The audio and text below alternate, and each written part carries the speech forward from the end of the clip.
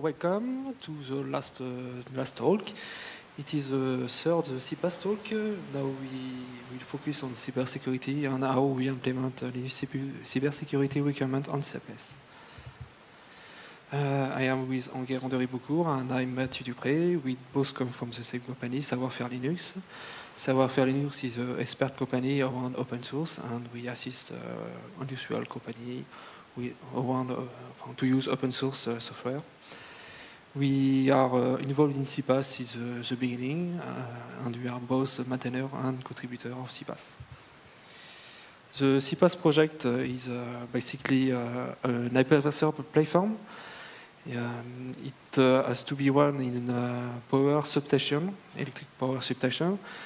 The goal is to replace physical machine by virtual machine to gain in flexibility.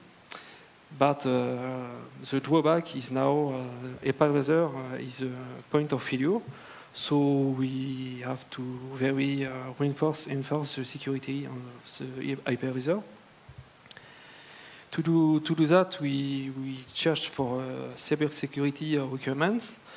We want our cybersecurity guide we search for an implemented oriented guide, because there is a lot of guide which is more high level and not very Linux specific. So we want an implemented oriented guide, Linux specific, but not distribution specific. We want it distribution agnostic, because SEAPATH use both distribution, Debian, and custom Yocto distribution. And we want the guide to be free access and cover all the SEAPATH subject, network, system handling, kernel handling, and so on. So introducing the ANSSI BP28, it comes from the French cybersecurity agency, which is the ANSSI. So this guide satisfies all the requirements Mathieu just told you about. So we won't go into all the requirements, of course, because it's quite big, but it's only 100 pages, so I strongly encourage you to have a look at the full document, and it will give you a really good idea on how to secure your Linux devices. But today we'll show the structure of the document and some of the main principles that are present in it. So the document is structured around four different levels of security, which will be targeted at different systems. So you have the minimal level of security, which is in red here. It will apply to any Linux device, so it can be custom IoT gizmos, which are not really critical, to the very highest levels of security, like SEAPATH, which runs in a critical infrastructure, which is electricity.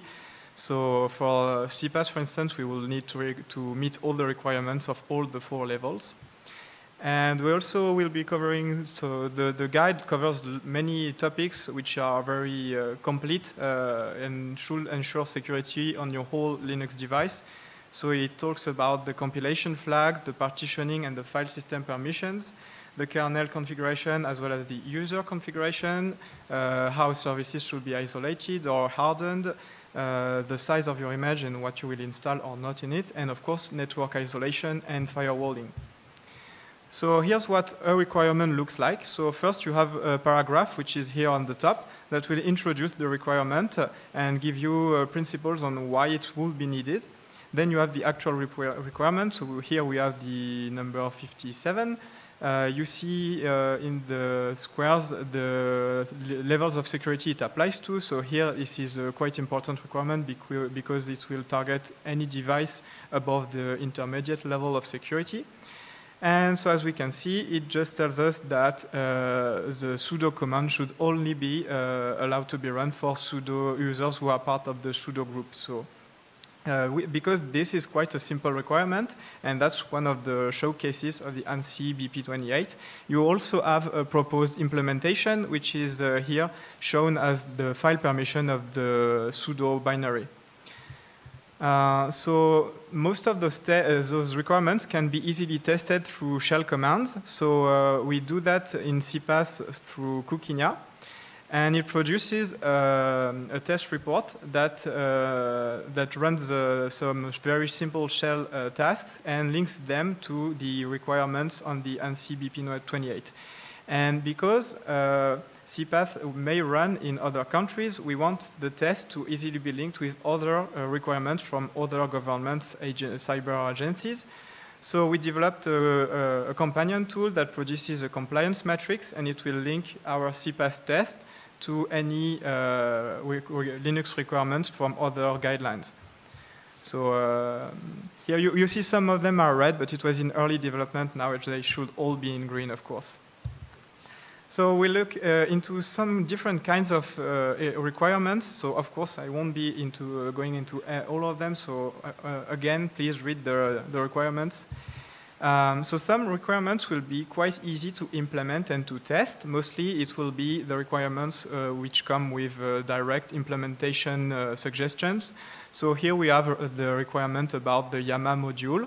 The YAMA module is a kernel module that will forbid the use of ptrace. So ptrace, as you may know, is a system call that allows a process to debug another process, so it can inspect its memory, for instance, as long as it's run from the same user. But that would break the principle of isolation between processes, so we want to disable that. So that's done through having the security YAMA module loaded and configured. So here, the requirements give us what we should put on the command line of the kernel and the sysctl parameters to pass to the module to validate this requirement. So because we have an implementation, it's a suggestion, we can easily implement it, but also test it very easily. Some requirements will require a bit more thinking. For instance, this one, which is the first requirement, is about minimizing your services. So of course, to be secure, you want to limit the surface of attack. And to do that, you have to uninstall every package that is not strictly required by your application. And as you can see, this requirement applies to all security levels, so it should really be done on all the devices you are developing. And so it's easy to understand, but to implement it, you really need to think about what are my critical and essential services and remove everything else. So the implementation here is, of course, not given. But once you have made that work of selecting the minimal packages, you can easily run a test that will ensure that you are verifying your requirements. So for instance, if you are running a Debian distribution, you can check through IPT that no other package was installed. And then you can have a regression test. And if another developer in the future adds a new package, you will be notified that it is not part of the minimized image, so you'll have to think if it's necessary or not. And finally, some requirements will be really about just principles. They don't have an implementation given, and it's also very hard to test. So here we have one of the most important principles, which is defense in depth. So it covers, it tells us that we should use authentication whenever necessary for any critical operations. It also tells us that we should log security events and alerts on our system, and also partition and isolate all services, as well as hardening all configurations. So of course, this is very broad, so you can write many tests to partially verify that you comply with this requirement. But the idea here is really to give the reader, to put the reader in the mindset of security on Linux devices. So of course, you don't want to do what's presented on the right here. So this is the usual Debian or Yocto or whatever configuration on Linux. So everything runs as root. And for instance, for systemd services, if you don't specify your user, it will run as root. So of course, that's not isolated. One could also try to think about why is it important that something does not run as root. For instance, in an embedded device, we often have an application that has access to all the sensitive data, because usually embedded devices do just one task. So why would it even matter that my application isn't root, because it already has access to the sensitive data? And you should indeed run it as root because, for instance, it would allow the application to also, for instance, manipulate the partitions or the update system. So an attacker could easily implant a backdoor in your system. So a vulnerability that happens now could become a vulnerability that is backdoored for the future updates. So here's a quick recap of the principles of security that you should apply to your device. You should minimize the features and the privileges of all your applications. You should isolate and partition the network. In SEAPATH, we go as far as virtualization. So every application is running in a dedicated VM, so it helps us greatly reduce cross-contamination of cybersecurity breaches. You should also harden all your configurations, enable all the security features that do not break your application. You should, of course, log any events and, of course, update as regularly as possible. So, Mathieu, about hardening? Yeah, now we will see how we harden SEAPATH on both Debian and Yocto. So, I have said before, SEAPATH will run atop Debian or a custom distribution made by Yocto. Yocto and Debian differ in philosophy. On Yocto, everything is rebuilt from source, and you can basically change and edit everything you want. And the opposite, on Debian, we relied on the pre-built, on built package binary, on built binary package provided by the Debian maintainer teams, and we can only configure the runtime configuration, configuration files, and so on. This is illustrated by the schema here. In blue, you can. This is what we can modify. On the Yocto part, you can see you can modify everything, and on the Debian part, we can only modify configuration. In yellow, this is what is done by the Debian maintainers. To illustrate that, this is an example for how hardening the SSH connection, SSH daemon. On Yocto, we made our own SSHD config, and we replace the original SSHD config by our configuration during the building step. On Debian, we keep the SSHD default configuration, but we add our own hardening fragment, which will override the default configuration inside the SSHD config.d. At the final, the configuration is identical in the Yocto and Debian. Now we will see another requirements. This is how we minimize the package we install. Due to the different philosophy, we can in Yocto configure a bit more how select the package we want. Because on Debian, we can only select a package, remove package we want, install additional package, but we cannot edit the dependency and how the package is built. On Yocto, we can modify the configuration during the build time, and we can unselect unwanted dependencies. To illustrate that, we will check how we install curl. This is basically a command to download a HTTP page and parse HTTP page. This is how it is done in Debian. As you can see, there is a lot of dependencies, WE dependencies. For example, LDAP or SASL.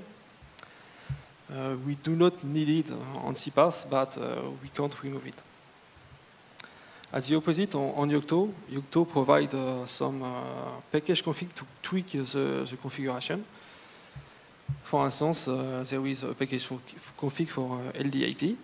If we do not enable this package config, curl will not be compiled with the support of LDAP, and the dependency will not be installed.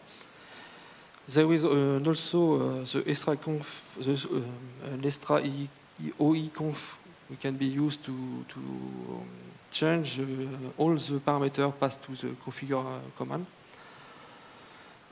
can be also used to compile a package with only the option we want. The other main point we differ between Debian and Yocto, it is the kernel configuration. On Yocto, the kernel configuration is on Debian, sorry. The kernel configuration is done by Debian, by the Debian team. We just use it, and we can change the kernel parameter and the other size control parameter, but we cannot edit the configuration. So the hardening part is only done on kernel parameter and sys control. On Yocto, we define our own kernel configuration, so we can apply all the kernel rules we want, and most of the hardening part is done on the kernel configuration. We still have some kernel parameter and sys control, which is set up as doing the setup phase, the setup step, as it is done with Debian. To help us writing the configuration, we use BP 28 recommendation, but we also rely on kernel self-protection recommendation. A practical example how the configuration tweak, the kernel configuration tweak can impact the implementation. This is a recommendation to basically harden the kernel with sys control to reduce the core dump and do not enable the setuid on the core dump. We can use this control parameter. We use it on Debian, but on Yocto we just disable all the core dump feature because we don't need it. So now we'll be talking about monitoring the SEAPATH security in the long run, and most of those tests are actually done at build time. So as we have seen, there are two main kinds of Linux distributions for embedded: those that require compiling from source, like Yocto, and those that fetch pre-built packages like Debian. So on Debian, the Debian team will compile security updates for you regularly as long as you are on a supported branch. But you must be sure to fetch all those updates very, very frequently, otherwise you will accumulate public vulnerabilities that have been fixed upstream. So to keep Debian updated, you just need to run apt update very frequently, basically. Whereas in Yocto, you'll have to rebuild your image, and of course, you have the same mechanics to keep updated with the community version. So that happens in the layers. So you will want to update your open source layers as frequently as possible and redeploy your version with updates. So of course, updates are really critical in keeping a Linux system secure. So with Yocto, we have more responsibility that comes with the flexibility, and we must keep track of the CVEs of all our packages. So that is done through the CVE check BB class, so it's part of Open Embedded Core. And it will give us a file that contains for every package that we have installed the currently known CVEs and whether we are affected by them or not. So this is done at build time, and with SEAPATH, we generate that metadata file with every build and check that no CVE was just found out. So for Yocto, because we also are the one responsible for compiling, we also need to check that the compilation was done properly. So you may be aware that tools like GCC give us access to security compilation flags like stack canaries, for example. So stack canaries are a basic mechanism that prevents buffer overflows and allows us to detect them. And there are many other flags as illustrated here in this slide. Once again, if you are using a Debian distribution, that is, you can rely on the maintainers to have done the proper compilation, and those flags should be enabled. So thanks to the Debian maintainers, if there are any in the room. But if you're on Yocto, you will probably have some BB append patches, and or maybe you rely on community layers that are not part of Open Embedded Core. So you really want to check that the compilation flags for security were correctly used in your recipes. For instance, if a recipe has a weird makefile or redefines the LD flags or whatever, some of those flags may actually not make it into the compiled binary. So that's why we chose to add this test.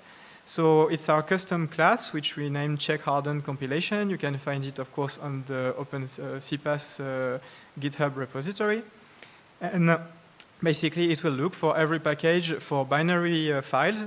And with the binary analysis tools, it will check if we properly had the security flags enabled.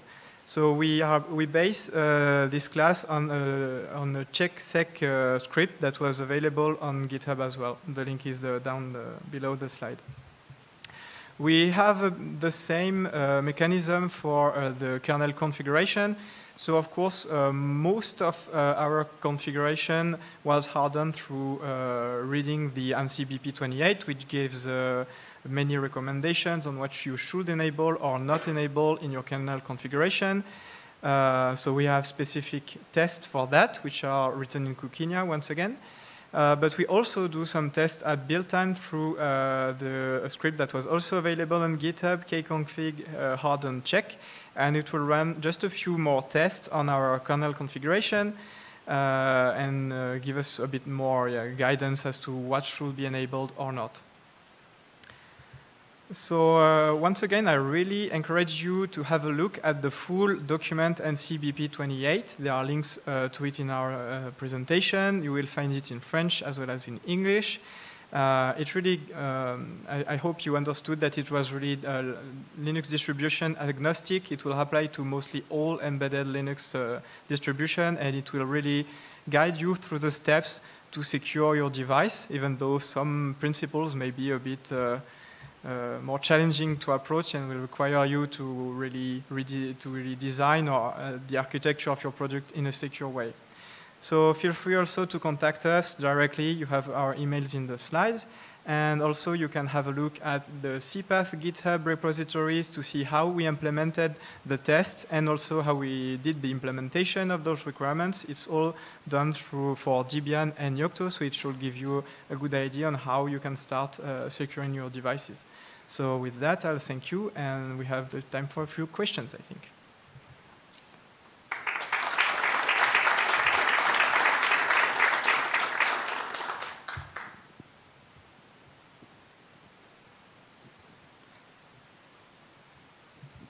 Thank you. Yeah, you mentioned that you're using a CVE tracker from Yocto. So how do you post-process them? I mean, the kernel has like 70, 90 unpatched CVEs. So what are you doing with them? Yeah, we just generate the report, and of course, we have to check if we are impacted by the CVE. And how do you document that? Do you have a workflow for that? Not yet.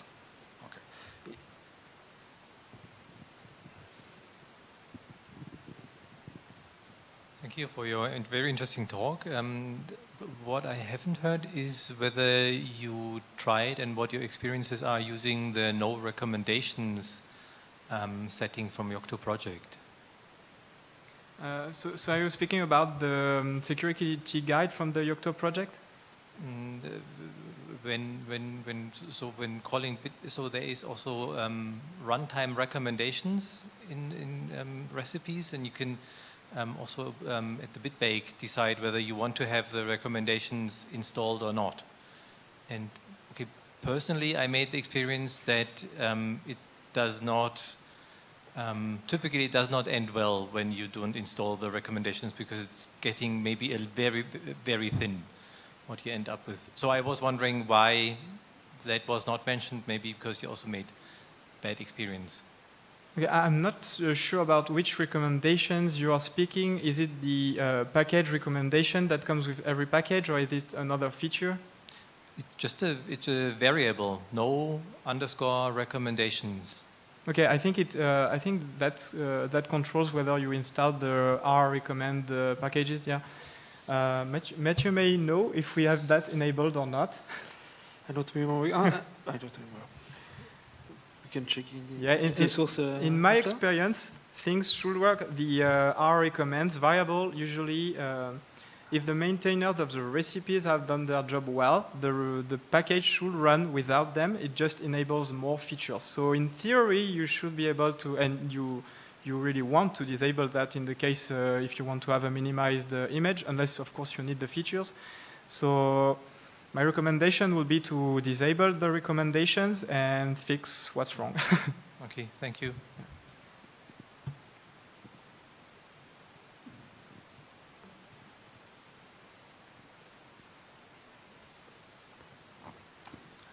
Some of the requirements said should, some said it is recommended, and some said it is a must. So is that on purpose? Is that like a different level of requirement? That should be clarified, I guess, at the beginning of the document, which should explain exactly the exact meaning of should, must, and so forth. So I'll guide you to the document. It should tell you exactly when is a must applied and when should be applied. All right, thanks.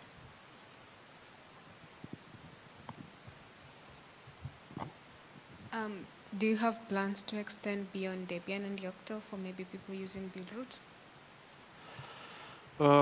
Because we choose Yocto because it is more easy to extend our rules in Yocto by doing our own meta layer. And this is what we have done with meta SEAPATH. Basically, yeah. Yeah, I'll add that we do not plan to add Buildroot for SEAPATH, but I think that most of the things we presented today related to Yocto will apply to Buildroot because you are in the same environment where you are responsible for building the packages and ensuring that they are built in a secure way. So as we've seen, you want to disable the configurations you don't want, and you also want to harden the configuration. So, so even I think you should have a look at our tests for Yocto, and most of them should also be doable through Buildroot. Even the build time checks should be doable on Buildroot as well.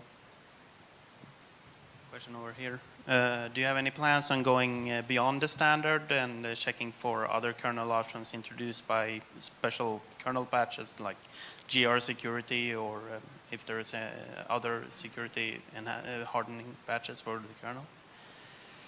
No, we do not apply yet, but if there is, if someone wants to add it, it is possible. I think one of the main reasons we could go for that is if another government that where a SEAPATH installation wants to be deployed requires them, of course, we'll probably have to support that.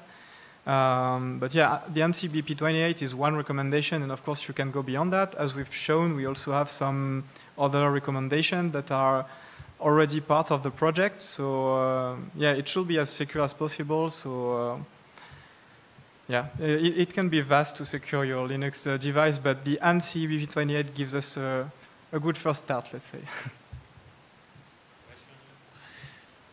Thank you for your presentation. There is any automatic tool or mechanism that can check if a running system is aligned with these requirements defined by this normative?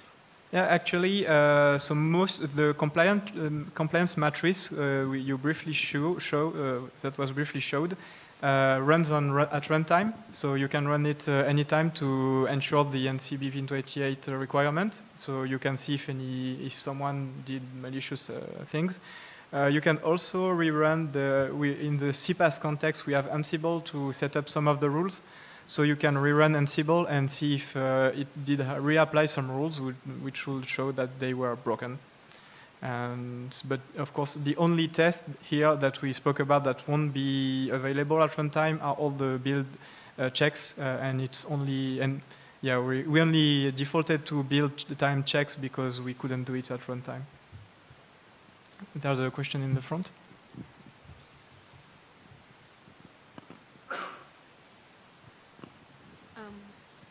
For the other guidelines that you use from other countries, do you also list them? in the documentation, maybe for comparison's sake? Yeah, for the moment, we only implement the BP28, but it is possible to easily implement other guidelines because all things we applied, one guideline and another are very similar, and all tests are agnostic. We define just an ID, and we have a file matrix. We match the recommendation and the test ID. So if you want to implement another guideline, you just had to create the matrix and implement what is missing.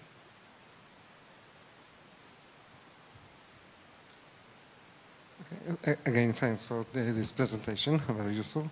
I have one question regarding the recent screen about the Yocto kernel config check. It includes also a recommendation for other platforms, because now it's mentioned x86, ARM and other are also included?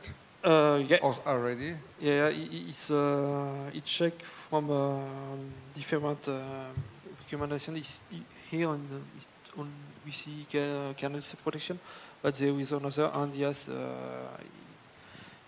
it checks the architecture and the version, because whichever can differ from the version to another.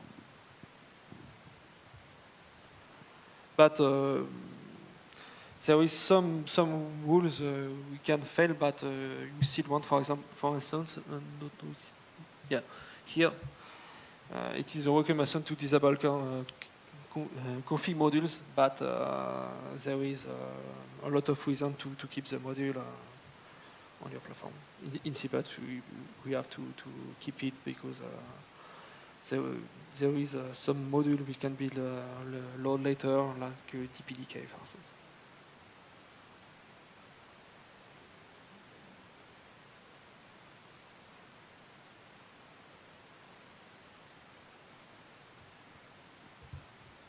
Okay, any other questions? No? Then thank you very much.